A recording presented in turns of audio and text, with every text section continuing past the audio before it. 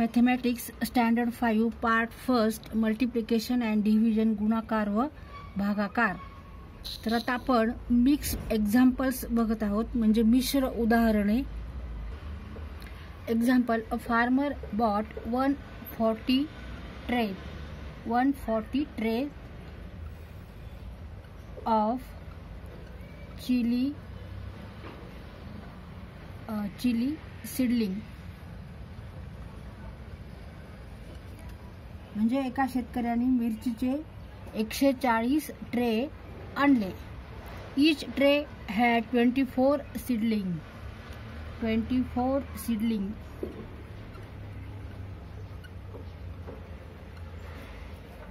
He planted all the seedling in his field, putting 32 in a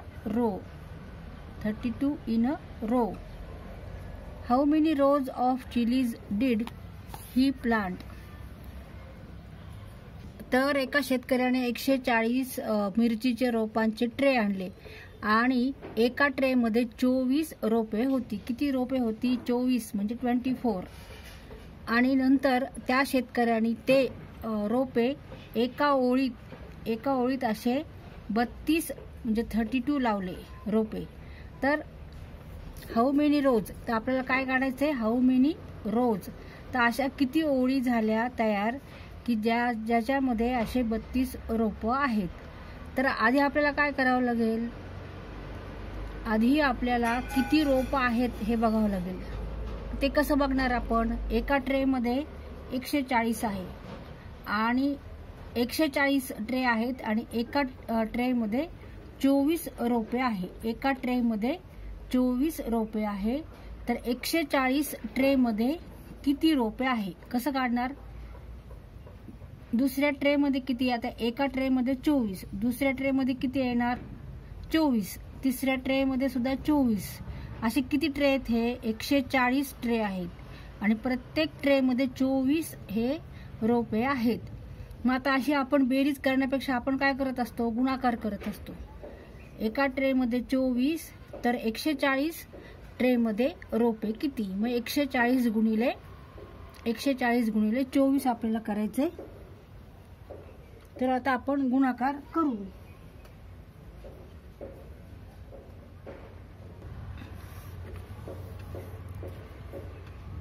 (140 गुणिले 24). आता इथे आपण आधी 4 ने गुणून घेऊ, नंतर मग 2 ने गुणायचे। 2 ने गुणायचं म्हणजे 20 ने गुणायचं। 2 टेन्स, कारण 2 इथे टेन्स प्लेसला आहे, 4 युनिट प्लेसला आहे। तर 4 ची प्लेस व्हॅल्यू किती आहे? 4 आहे आणि 2 ची 20 आहे। तर आधी आपण 4 ने मल्टिप्लिकेशन करायचे। 4 × 0 0, 4 × 4 16, 4 × 1 4 प्लस 1 5। आता 2 ने मल्टिप्लाय करायचे म्हणजे 20 ने मल्टिप्लाय करायचे। तर हे 0 आपण इथे लिहून टाकू आणि फक्त 2 ने मल्टिप्लाय करू। 2 × 0 0, 2 × 4 8, 2 × 1 2। तर इथे ह्यांची ऍडिशन करायची। 0 6 8 प्लस 5 13 3। मग आता रोपांची संख्या किती आहे? तर रोपांची संख्या आहे, रोपे किती आहेत? 3360। म्हणजे चिली सीडलिंग किती आहेत? 3360। Total number of seedling, total number of seedling 3360। आता एका ओळीत एका रो मध्ये 32 रोपं लावली। ह्या 3360 पैकी एका ओळीत 32 रोपं लावली। तर अशा किती ओळी तयार होतील? तरी ते आपल्याला काय करावं लागेल? 3360 ला आपण 32 ह्या संख्येने भाग देणार आहेत। का बरं? तर एका ओळीमध्ये 32 रोपं लावली आहेत।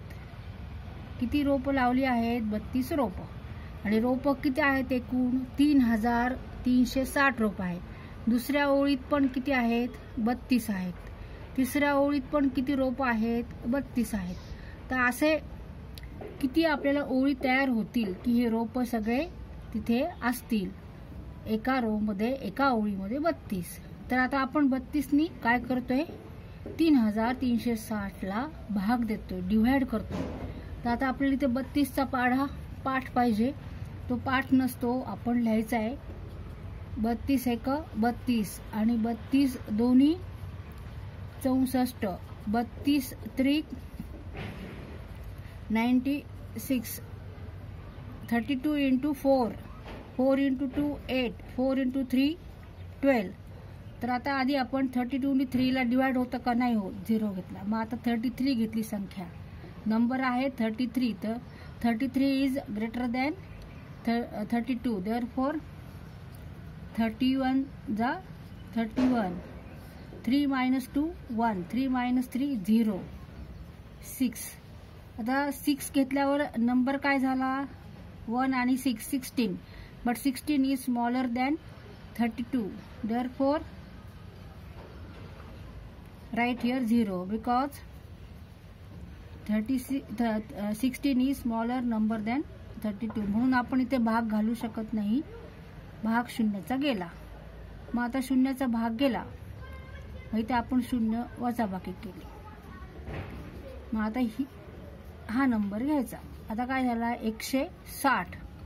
160 32 इंटू 5, 5 दोन्ही 10, हाताला 1 5 1 15 1 16, 32 गुणिले 5 बरोबर 160. 32 इंटू 5 इक्वल टू 160. मग 5चा इथे भाग गेला, तर मायनस करायचे, 160 मायनस 160.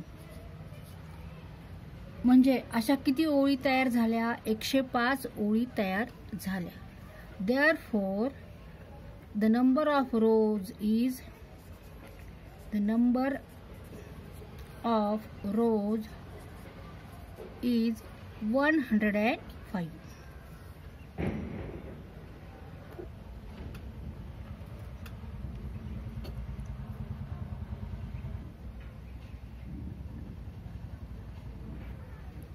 तर इथे या एक्झाम्पलमध्ये आपण आधी गुणाकार केला आणि मग भागाकार केला, मल्टिप्लिकेशन अँड देन डिव्हिजन. आणि इथे परत ॲडिशन आहे, मायनस पण आहे, सबट्रॅक्शन पण केलं आहे. म्हणजे सगळ्या गणिती क्रिया आपण जवळपास केल्या आहेत. गुणाकार केला आहे, भागाकार केला आहे, बेरीज केली, वजाबाकी केली आहे, मल्टिप्लिकेशन आहे, डिव्हिजन आहे, ॲडिशन आहे, सबट्रॅक्शन आहे. आता प्रॉब्लेम सेट 16 याच्यातलं फर्स्ट गणित वाचा. From a total of 10,000 rupees, Anna donated 7,000 rupees to a school.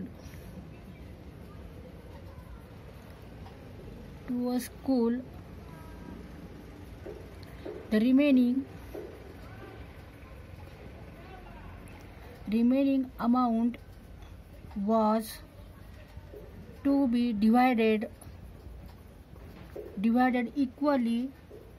equally among 6 students as the all-round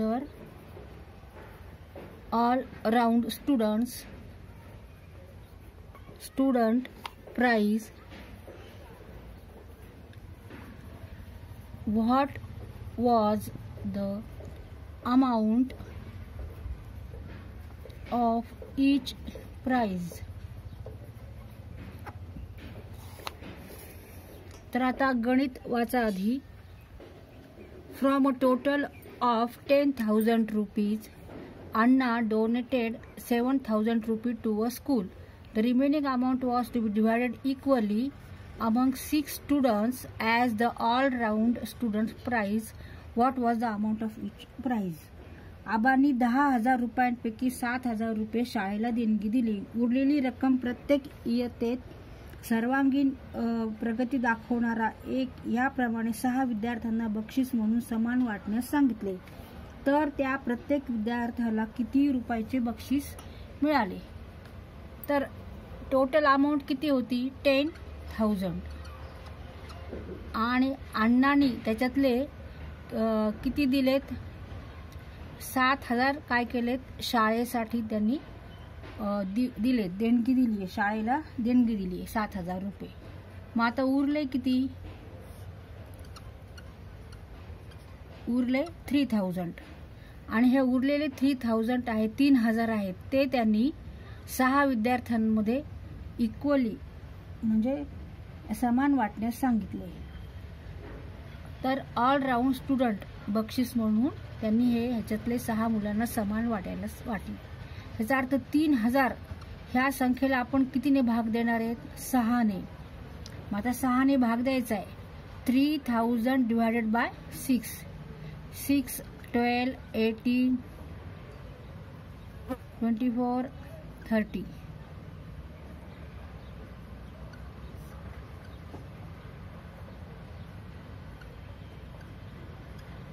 म्हणजे प्रत्येक विद्यार्थ्याला किती बक्षीस मिळाले? 500 रुपये बक्षीस मिळालं आहे. ₹500. तर दुसरं गणित बघा. An amount of ₹260 each was collected from 50 students for a picnic.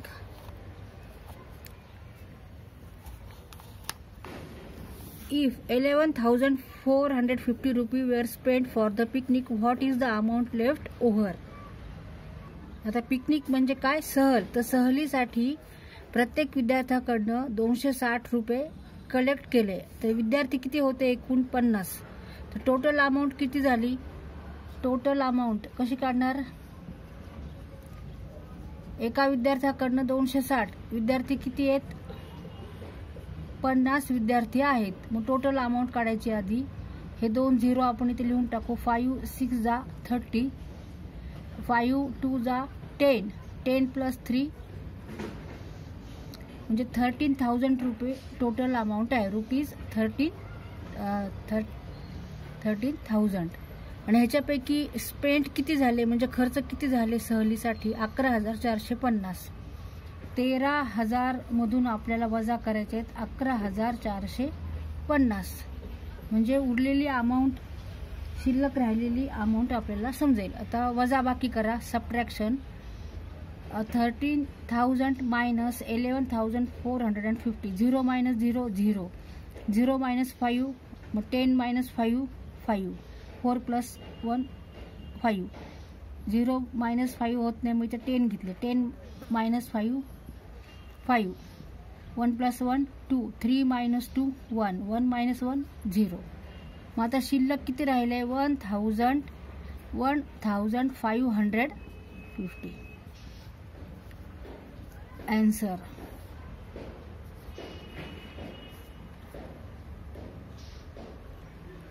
आता तिसरं गणित वाचा. A shopkeeper bought a sack of 50 kilogram of sugar for 1,750 रुपये. As the price of sugar fell, he had to sell it at the rate of 32 rupees per kilo. How much less money did he get than he had spent? तर इथे एका दुकानदाराने साखरेचे 50 kilogram वजनाचे पोते 1,750 रुपयास आणले. साखरेचा भाव कमी झाल्यावर त्यांनी ती साखर प्रति 32 रुपयाने त्याला विकावी लागली. तर त्याला किती रुपये कमी मिळाले? तर इथे 50 किलोग्रॅम साखरेची किंमत किती आहे? 1,750 रुपये. रुपीज किंवा इकडे लिहू आपण रुपीज. आणि आता साखरेचा भाव कमी झाला, मग त्यांनी ती 1 किलो केवढ्याला विकली? 32 रुपये केजीने विकली. तर साखर किती आहे? 50 किलो आहे. मग आता त्याला किती मिळाले? 50 किलो त्याला विकायची आहे साखर. म्हणजे आपण 50 गुणिले 32 किंवा 32 गुणिले 50 केलं तरी चालतंय. इथे 0 देऊ. 5 2 10, हाताला 1, 5 3 15 1 16. म्हणजे त्याला किती रुपये मिळाले? 32 रुपये भावाने विकले तर 1,600 रुपये मिळाले. आणि त्यांनी खरेदी केवढ्याला केले होते? 1,750ला. मग आता इथे काय करावं लागेल? वजाबाकी. त्याला कमी भावाने त्याला साखर विकावी लागली, तर त्याला किती कमी रुपये मिळाले? त्याला 150 रुपये कमी मिळाले. 150 रुपीज 150. तर त्याला 150 रुपये कमी मिळाले.